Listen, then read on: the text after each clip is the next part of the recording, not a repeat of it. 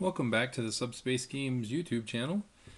Today we're going to be talking about how to add a chase camera to our ball, so as it moves throughout the level we'll be able to follow it and see what's going on. The last two videos I talked about global coordinate systems versus local coordinate systems, and then the last one I just did vectors, and give us a little bit of a basis that we're going to work on for the video today. Alright, so the first thing, if I'm going to have a camera, I should probably get it into the level here. So we're going to go to Create, Model, we'll do Camera, we're going to do Simple. Haven't done the one with the headlight, sounds interesting, but not for now. Okay, I'll just call this Chase Cam. Okay, we now have a chase camera. Let's dump it into the level. Oops, that didn't work out. Let's reload the level. One thing that I found that's interesting, and this is a good time to bring it up, you'll see that it still shows that the level is loaded with the green check mark. That doesn't always reflect what's actually going on, so sometimes it's handy to just go ahead and double click on the level to reload it. Come on. Alright, there we go. So the chase cam is in the level.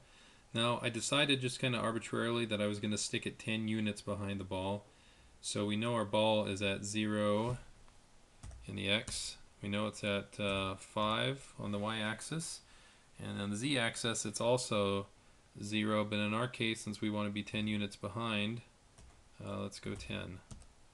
Okay, so I don't know if you can see it, but it's that little tiny gray thing down there.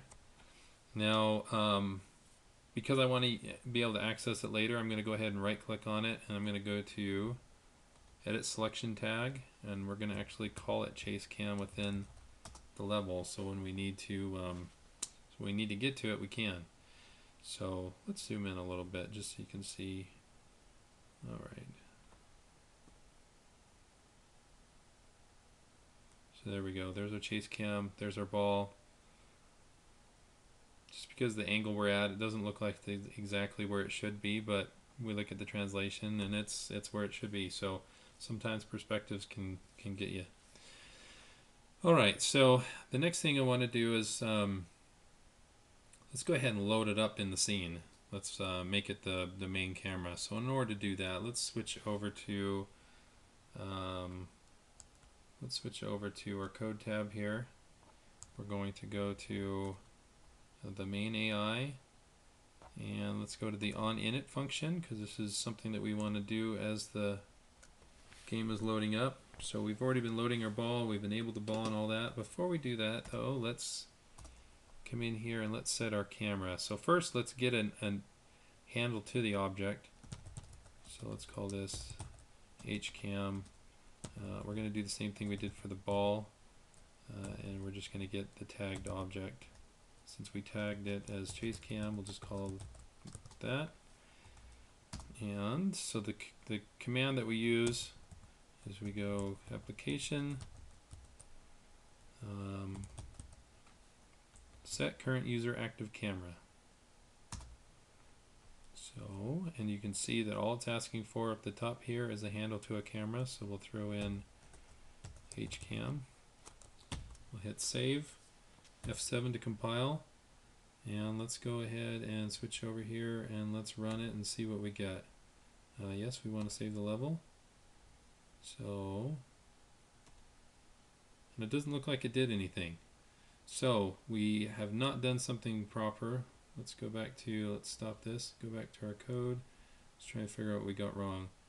Getting current user scene, tagged object, chase cam, set current user active camera, HCam.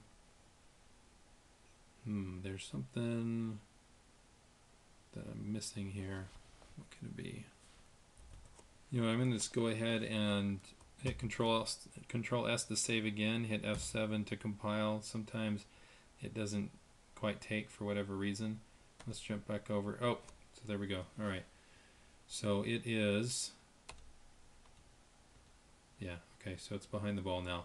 So that's where we want the camera to be, but you can see that when we launch the ball, it doesn't follow. So let's go do a little bit more work. I think that's about all we're going to need to do in the main AI, And what's nice about the way the AI stuff works is that we already have the behavior of the ball. So we shouldn't have to go into the ball AI and change anything. So let's change the functionality of the camera. Let's create an AI model that's called Chase Cam AI. And first thing I'm going to want to do is I like to always provide a handle to the actual object that the AI is talking about. So let's do HCam, set it to an object, and say OK. And then also, since this is a chase cam, let's create a handle to the target object. Okay, OK.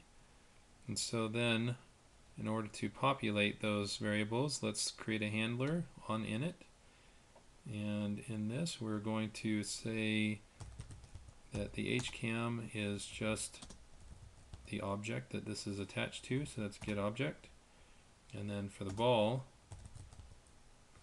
or the target, we're going to make that the ball. So let's use our handy application getTaggedObject and get the ball.